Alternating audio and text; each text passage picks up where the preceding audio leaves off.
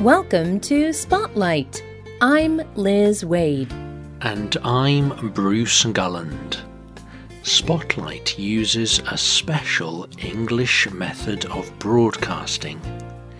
It is easier for people to understand no matter where in the world they live.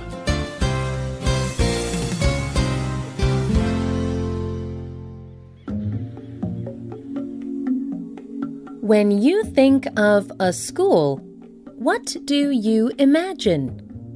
Young students learning math or science? University students preparing for the future? But there is another kind of school, a school for husbands. These schools in Niger are only for married men. The men go here to learn about reproductive care, care for healthy pregnancy and birth. When husbands know about family planning, it improves their communities. Today's spotlight is on the School for Husbands in Niger.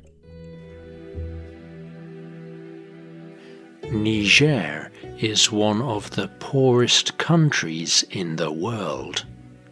Much of this West African country is desert. There is not enough land to feed everyone, and the number of people who need to eat is growing quickly. Niger has the highest birth rate in the world. The average woman in Niger gives birth to 7 babies, and it is difficult to feed and educate so many children. Ide Mokoye works for a local NGO in Niger. She tells IRIN News the result of this. This is a humanitarian emergency. We have no future without birth control. The government cannot cope. The population is poor. The health system is weak. There is no land for farming. We are already unable to feed and educate our population. Many countries have used family planning as a way to control their birth rates. Some countries encourage families to have only 2 children. Others, like India, even offer free family planning services. Most experts agree that planning for children is necessary to control population growth. But the World Health Organization says limiting family size is also better for family health. Women stay healthier if they have fewer pregnancies. They and their babies are usually stronger if they wait 3 years between births. Family planning has been a good solution for many countries. But it has been difficult in Niger. Having many children is part of Nigerian tradition and lifestyle.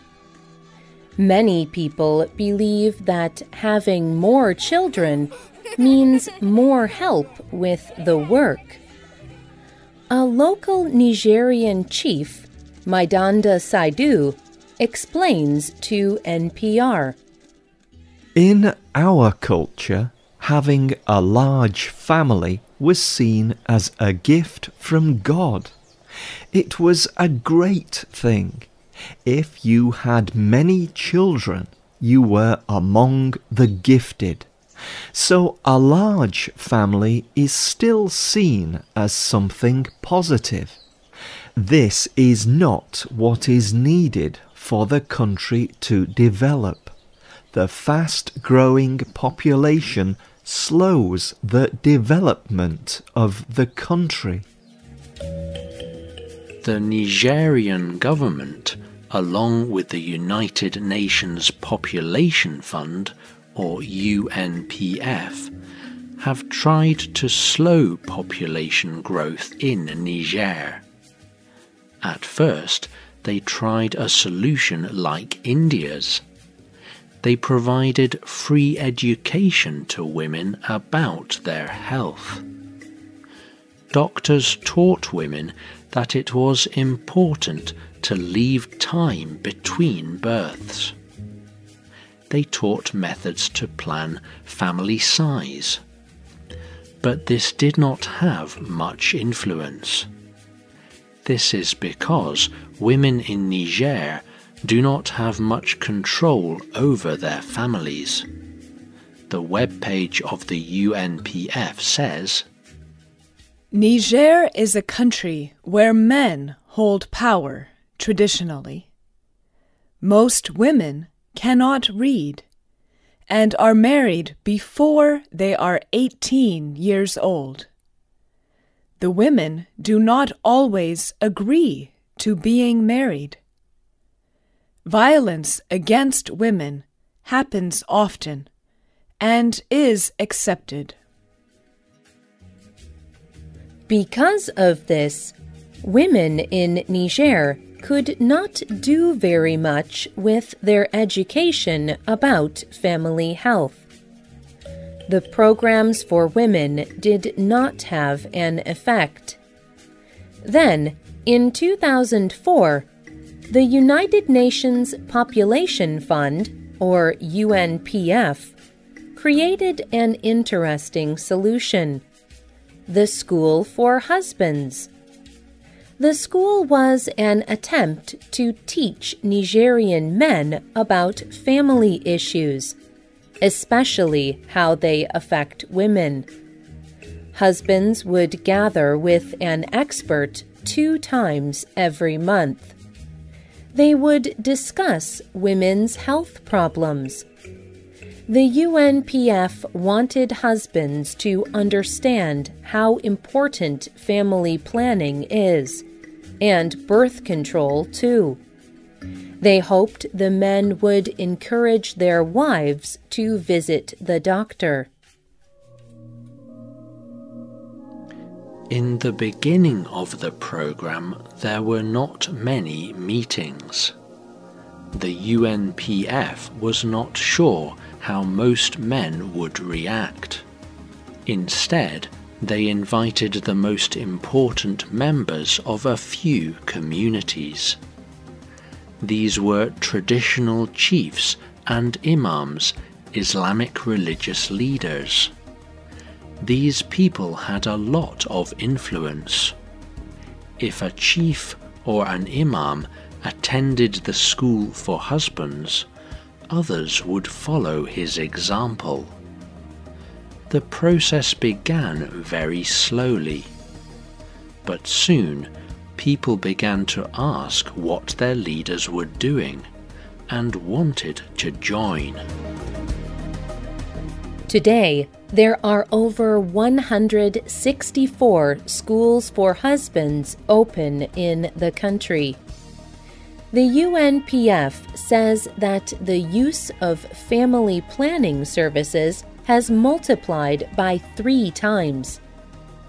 The number of people using birth control has doubled.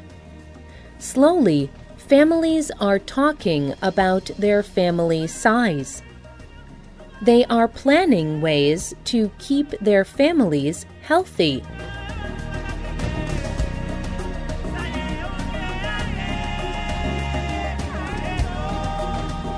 But the School for Husbands does more than teach about women's health. It gets men to think differently about their wives and women in general. Fasuma Monzo's husband attends the school. She told the Interpress Service news agency, "Before the School of Husbands, men did not discuss things with their wives. But now there is an issue in which they are very interested. As a woman, you can now find a space where you can talk. You can share with your man. It is a great side effect." The UNPF thinks that this increased communication will reduce the birth rate. The UNPF reports, Husbands and wives say that they are now talking to each other more. For the first time, husbands are attending the births of their children at the health center. So husbands from the school act as guides for their families. They also help families that would normally find it hard to get to a health center.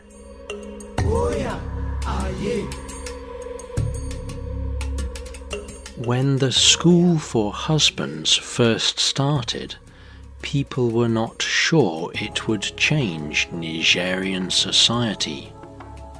There were many ideas about how to solve the issue of overpopulation. People thought that one of these other ideas could bring more change. But the School for Husbands was a success that no one suspected. The process is slow now, but people are hopeful that education will help families in Niger be healthier. The School for Husbands also aims to improve the country for everyone. Men who are educated about women's issues have a new view. They can help to plan a healthy family. And they can encourage their wives and daughters to get an education too.